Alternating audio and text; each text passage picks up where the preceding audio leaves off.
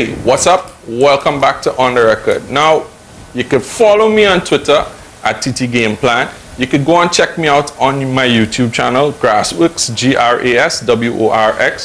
You could watch it all week on Wii Sport. And on Fridays, you catch my Sportline column in Metro Magazine, free in your Guardian. Right? So that's the bottom line in sports. But tonight, we're talking to Njisane Phillip. And Njisane, we were talking just now about the raw speed of people like Jason Kenny. The Britons, they've taken cycling on a different level in terms of funding, technology, preparation, governmental support, every area that they could look at, they fixed. Right. And they've put in to take advantage of the talent that they've had. Yeah. And they've been, it's after Jason Kenny is our next Brit. Right. After him is our next Brit. Yeah. Then you have Cavendish over in the Tour de France. So it's on every level. How do you compete with that, coming from Separi? I just... No, you never show it on the record. Don't go next to the record. Nah. We compete. You know, whatever we do. You know, whatever I do in training is what I could bring. You know what I mean? All the gym, all the road, all the track is what I bring. I can prepare myself as best as I can to come up against these guys. I mean, I have to work twice as hard as them because they have everything. You know, they have the psychologists, they have the massage therapists there 24/7, they have the mechanics there 24/7.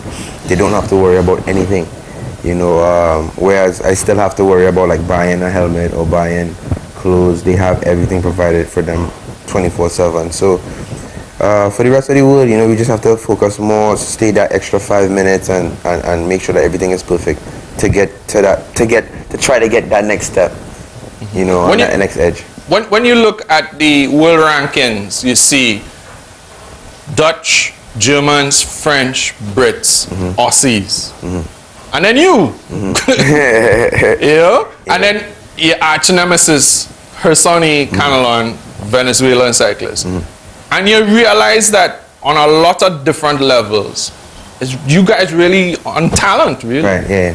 You know, and bad mind. Yeah, I mean, nah, I think with me and Njisane, we're real respected on the World Cup scene. You know, I think it's just that we have fun with it.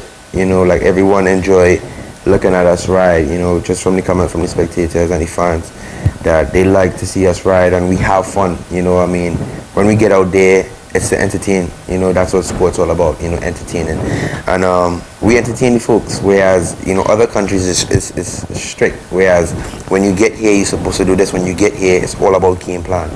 And we're not really with the game plan. We race. We have fun. You know, we change up the game plan right away. Let's have fun. Let's really get down and dirty. Let's do it. You know what I mean? You on a personal level, do you have sponsorship? Yeah. Or who are your sponsors? DirecTV. DirecTV is my sponsor, main sponsor right now, and you know, it's been supporting me for quite a while. Equipment, Oakley, Felt bicycles they provide. Does Felt bicycles provide Njisane Phillip with a custom bike? What level of customization? Not custom bike, but I am on the building team to build the new bike for 2016 Olympics. You ever talk about that before? Nah. Well, that's an exclusive. You just heard it on the record. Yeah. Felt.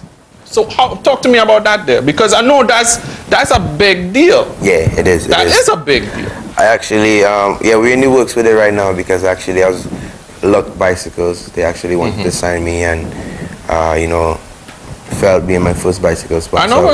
We sat down and we talked about it, and we're just gonna work within the next couple of years to build a bike and provide the best equipment.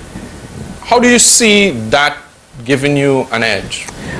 For me, I think it will give me a better edge. You know, just me building it. You know, me putting and seeing what I'm doing with this bicycle and working with professionals to make the fastest bike possible. So some mad scientists just seeing Phillip stuff going on inside this thing? Plenty swag, because you know how to swag it down and make sure you're looking nice. And cycling is not a cheap sport. Like, for instance, that helmet you have, there's carbon fiber, it costs about, what, 300 pounds, somewhere around there? Yeah, 350. Yeah, I understand. The shoes. Yeah, the shoes are... No, but you see, now the shoes are really getting expensive too because everyone is going all custom. So now your shoes are like 3,000 US now for your custom shoes. Your shoes are 3,000 US? Yeah. The hell? So not just you had to step up your game, the Ministry of Sport company, who've also been very supportive. Yeah, very supportive. They also had to step up their game because, I mean, if that's what it costs, and you have to go to the World Cup events to get the points to make it to the big things. Yeah, I mean, they're very supportive. You know, I mean, we're granted our access with our elite funding, where, you know, if we're ranked top in the world, we're granted a sum of money. So I mean, you know, they're very, very supportive of that year round, and I think it's available to all the athletes, you know, just to get that ranking, and then you're able to be provided with that assistance. So when the 3-day festival money started kicking, it'll be good. Nah, it's not like that. You live in hand to mouth? Me? You eat ramen and thing in the night when you're broke? Nah, I don't eat that. No, you know, I think my parents, you know, they handle me when I need, so I'm fine. If it wasn't for your parental support, would the sponsor money, would the elite funding money be enough to carry you to what you need to do? Definitely not. No? How much of a shortfall would it? Shortfall. 50%. Probably 50%. But for cycling, you know, I mean, hopefully in the future we can probably change it up, you know, depending on the demand of your sport, you know. So cycling. You know what I want to see you do, Jesse? What? I want to see you put on a jersey with mom and dad as your main sponsor on the front there, because a lot of people they don't want to admit this. It's tough. Yeah.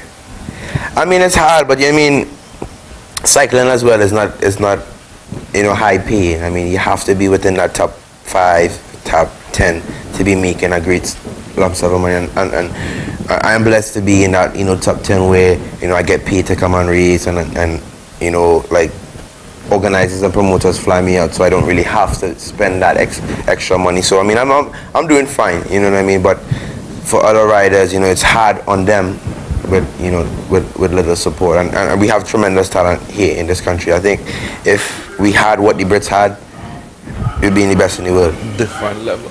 We are talking to one of the best in the world, so don't go nowhere. We on the record. We'll be right back.